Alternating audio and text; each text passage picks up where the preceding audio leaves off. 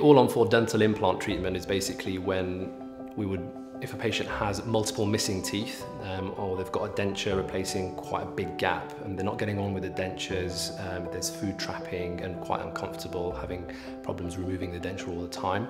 This is a permanent option where we'd remove the remaining teeth and place 4 implants on the top and place 4 implants on the bottom. Once the implants have been placed on the top and on the bottom, we will then place a fixed bridge.